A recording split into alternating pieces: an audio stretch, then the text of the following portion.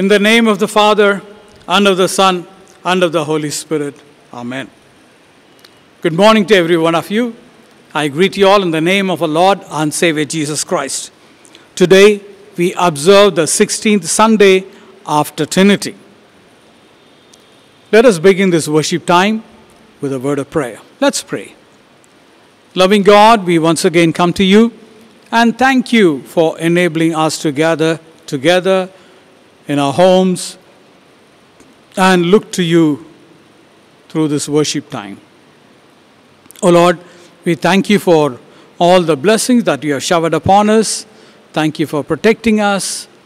Thank you for experiencing your blessing along with our family members. O Lord, continue to be with us and uphold us. Yes, even though the situation looks grim in this whole world, O Lord, you have been with us all these days, guiding us, protecting us, and helping us to glorify your holy name by leading a witnessful life. Lord, be present in our midst and bless this worship time. In Jesus' name we pray. Amen. Let us glorify the Lord by singing the opening hymn.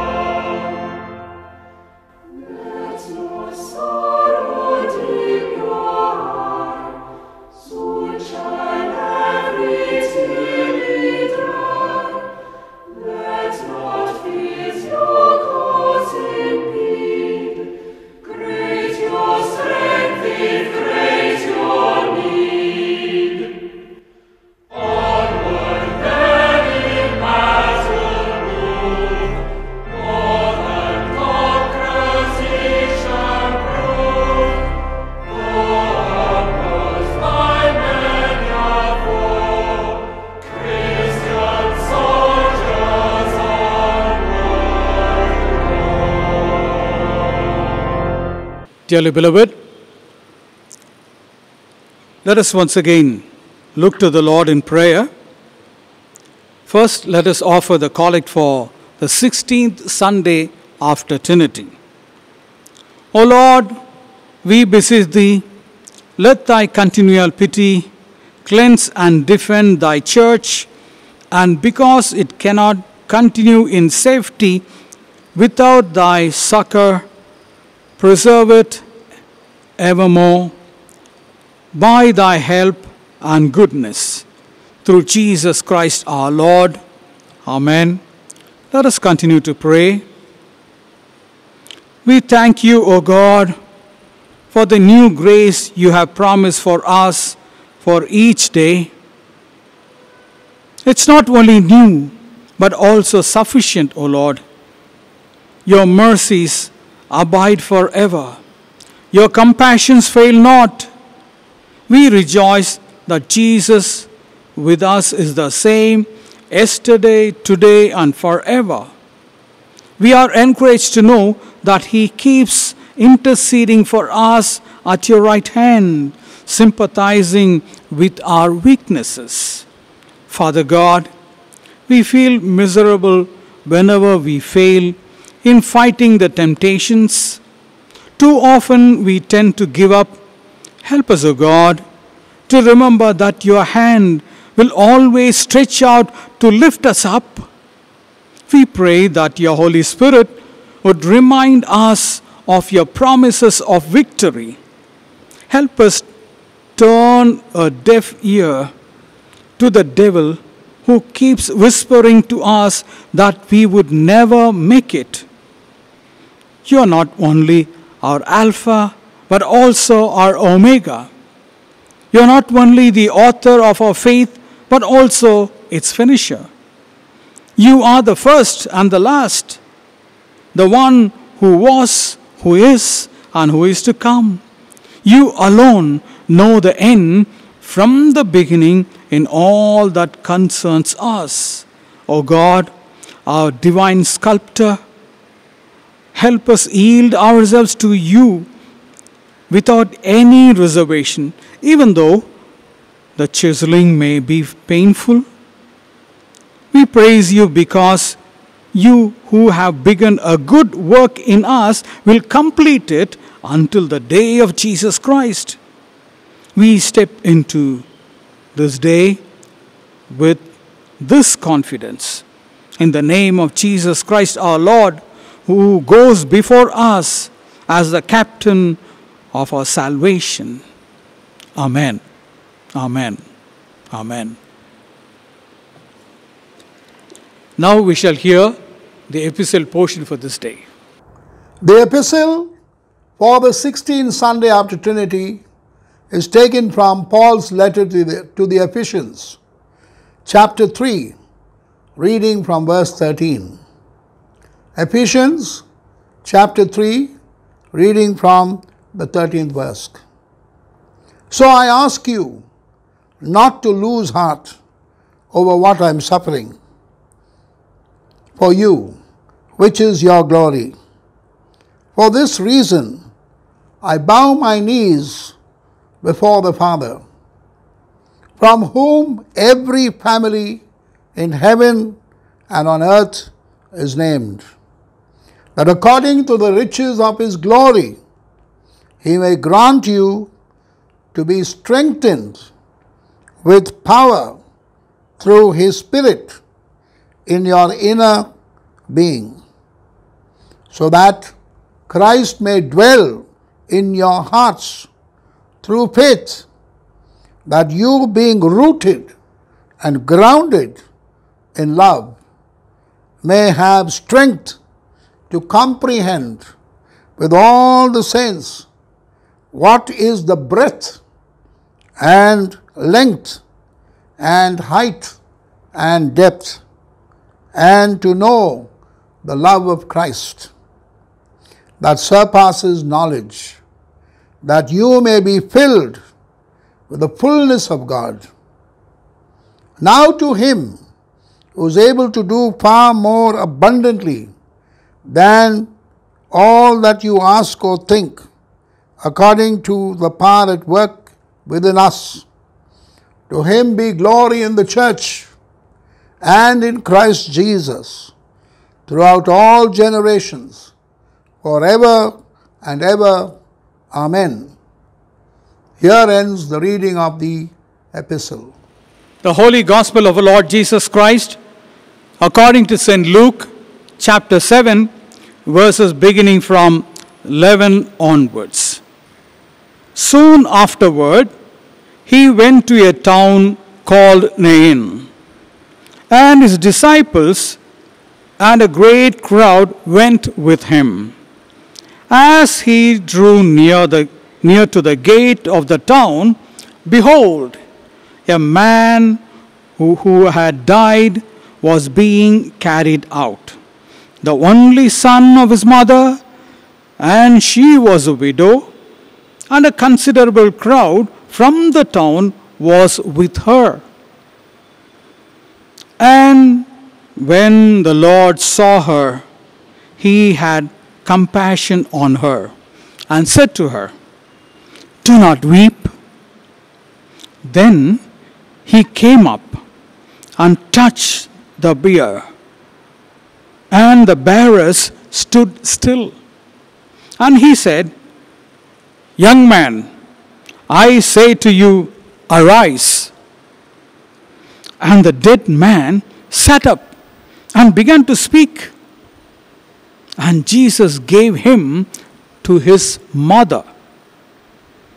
Fear seized them all, and they glorified God, saying, "A great prophet has arisen among us, and God has visited his people."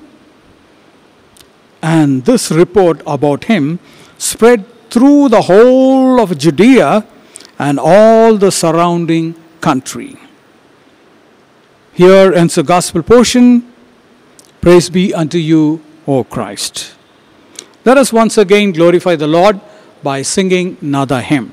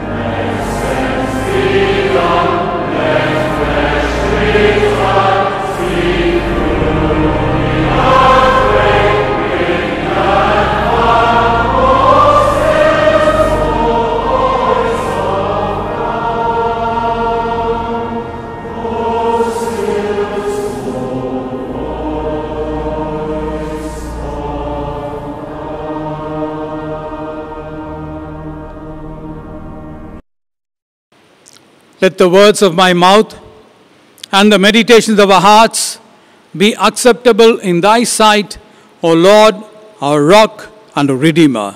Amen. Dearly beloved, once again I greet you all in the name of our Lord and Savior Jesus Christ. Thank you for joining us in this worship time. I know it's not only the members of St. Matthias Church, I know many other people, members of other churches also join us in this worship time. And there are many people who are living abroad also are joining us regularly in this worship time. I thank you all. God bless you. Today I would like to share a few thoughts from the gospel portion that was read to us today. Jesus raised a dead young man. That was a great miracle. But for John, every miracle is a sign. He used a particular Greek word, semeion. The Greek word literally means sign, like a signboard or a signpost, pointing a particular direction, showing us the way to a particular town or city. But On the same time, we can also think of the signboard on each road and street. Okay, this is such and such street. Yes, miracle is a sign. What does it mean? Primarily, it's a sign that God's kingdom, God's rule, God's reigning has come into this world. And at the same time for John, it's not just the miracle that took place 2,000 years ago. For John, it is repeatable in similar circumstances, in similar ways. In other words, Jesus, who performed the miracle, can do it again and again in different ways. Mark the phrase, in different ways.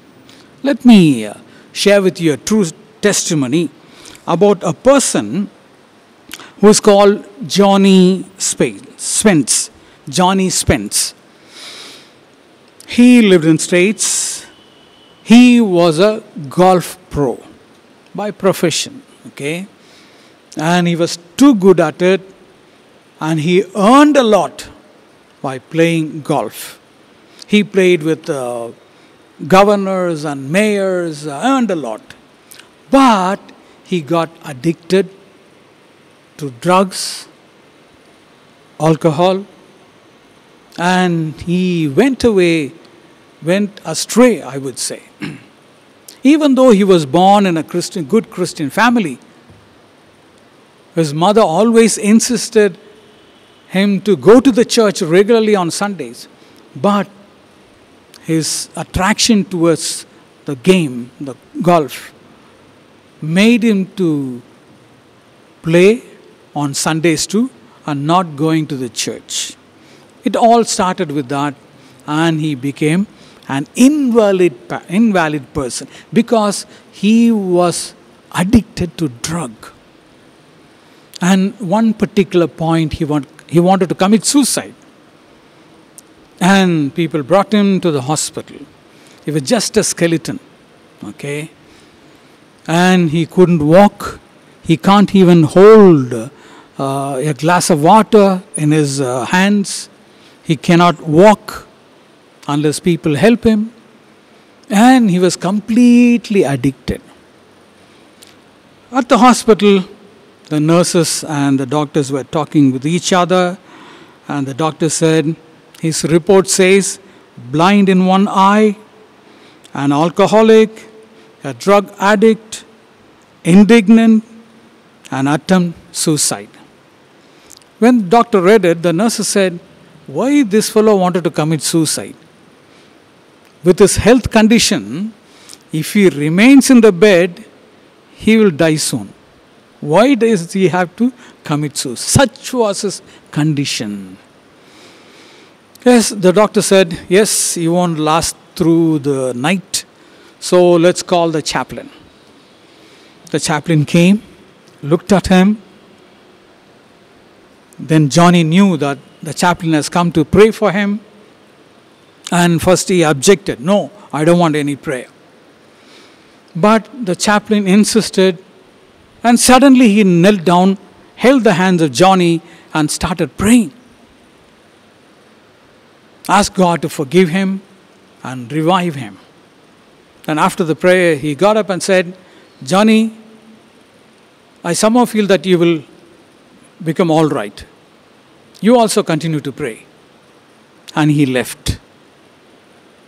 Then he wanted to hold on to God. And there was a guard at the entrance. He also looked at him. Yes, why don't you pray? Then Johnny wanted to get down from the bed and go to the window. The guard wanted to help him. He said, no, let me do it on my own. He went towards the window, looked at the sky, and turned towards the God. Will you mind if I prayed loudly? The God said, no, you do it. And with a loud voice, he prayed. Oh Jesus, I commit my life in your loving hands. If you give me strength, I want to show myself as a good person to my mother. That's all I want you to do. Probably after that, I leave everything in your hands. If I recover, I will serve you. Then slowly he came back to his bed and lied down. And after next day, the nurse came and wanted to give him an injection. A drug that in a small amount to make him normal. And Johnny said, "No, I don't want that." And the nurse was amazed. And he said, "I committed my life to Jesus. God will help me." So he denied taking drugs, not the medicine, the drug that will, for which he had been addicted to. So they wanted to give him small amount to be normal. But he said no. Then slowly he got recovered. And one day the chaplain asked him to come to the chapel. And there he met a person whom he trained. He was a coach, and the other person called Henry was a learner. And he committed his life to Jesus. And when he asked people to commit, Johnny also committed himself. He quickly recovered, gone home, and started sharing his testimony. And Henry, who led him to Jesus Christ, was converted by Billy Graham, Dr. Billy Graham. So once Dr. Billy Graham asked him to come on the stage and bear witness. Dear brothers and sisters in Christ, God can raise even a person who is about to die. Now look at this passage. We learn many things in this passage. Let me briefly share with you the wonderful qualities of Jesus Christ. First and foremost that I would like to share with you is that Jesus' perspective of you and me is completely different. Jesus looked at the lady, and the emotion that is described in the gospel is that compassion. Compassion is always associated with motherly love towards our own child. So Jesus had compassion because he understood the situation of the woman. As Luke puts it, he was the only son. Her husband died, so she was all alone in this world. Even though there were many people, they won't be able to help her all the time. So Jesus understood her situation. Dear brothers and sisters in Christ, as you sit at home and watch this telecast, never forget that even now Jesus is looking at you. He knows who you are. He knows what's going on in your mind. God can look into our innermost being, what's going on in our heart, in our mind. He knows everything about us. Then we see Jesus Christ not simply having some emotional feeling and emotion and just go away from that place. Jesus intervened in her life, asked her not to weep. Yes, our God is a loving God who always likes to wipe our tears. As we read in Revelation chapter 7. God wiped away all the tears. Okay, the same way, even now, as we face some trouble in this world, when tears roll down on our cheeks, never forget, Jesus is there beside you, ready to wipe your tears. He said, don't cry, don't weep. And he went and touched the bear and made him to come alive. And there was a great joy. Dear brothers and sisters in Christ, the same Lord is with us. They said, God has visited us. A great prophet has arisen in our midst. Yes, God is visiting us every day, every minute. So be cheerful and glorify the Lord forever and ever. Let's close our eyes and look to the Lord in prayer. Loving God, we once again come to you and thank you for enabling us to gather in our different homes and participate in this worship time. Lord, you performed that miracle 2,000 years ago. And you are the same Lord. You continue to do miracles even in our personal lives, O Lord. Yes, Master. As the psalmist puts it, even though I walk through the valley of death, I fear no evil. Why? You are always with us. You are always with us, O Lord. You be with us and strengthen us. You lead us. Wherever you lead us, give us the mind to follow you. Yes, we don't know what lies in the future, but we know you are holding our future. Yes, Master. Particularly when we have opened the schools and colleges, Lord, we humbly ask you to be with our teachers and working staff and above all the students. Lord, protect them, strengthen them and uphold them. Yes, Master. You're always there to give us life. You don't want young people to die, as we had seen in this beautiful gospel portion. Yes, Lord. We also remember many young people who die at the young age because of various reasons. Probably because of sickness or addiction, and because they are used by the wicked people. O Lord, we commit all the young people into your loving hands, O Lord. Strengthen them, uphold them, help them to hold on to you and lead a good life. O Lord, we thank you for this blessed time.